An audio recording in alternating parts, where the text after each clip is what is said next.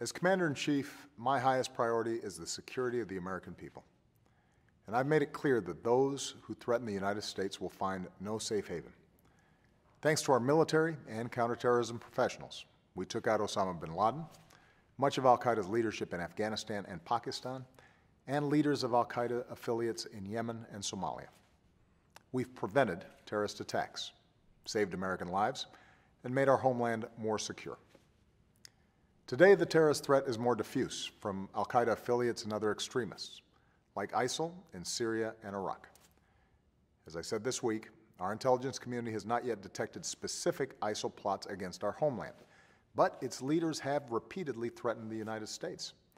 And if left unchecked, these terrorists could pose a growing threat beyond the Middle East, including to the United States.